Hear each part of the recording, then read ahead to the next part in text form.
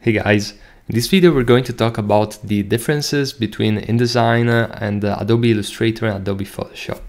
So InDesign is the desktop publishing tool that you will use for creating the flow of the project. So for example, if you were to create a magazine, I would use the InDesign as the basic of the document, and instead I would use Illustrator to create illustrations and other type of vector graphics, and I can also update them, I can edit them and really do all the vector graphics work in Illustrator, while I would use Photoshop for the raster graphics, and that includes photos.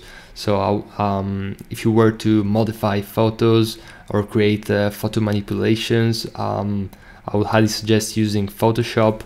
Or even if you have to improve the brightness, contrast, saturation, those kind of things, you'd want to use either Photoshop or Lightroom if you have a lot of photos.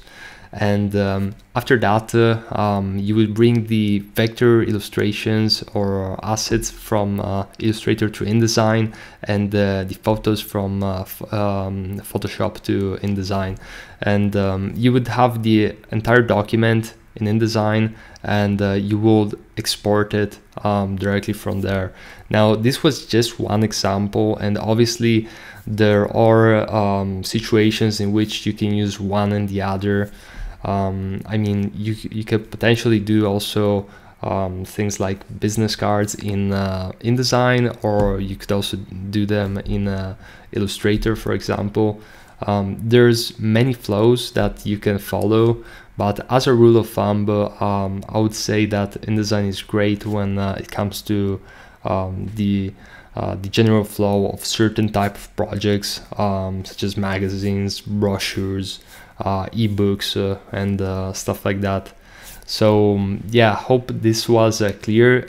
During this course we're going to do some live examples, so these concepts will become easier as you follow the course.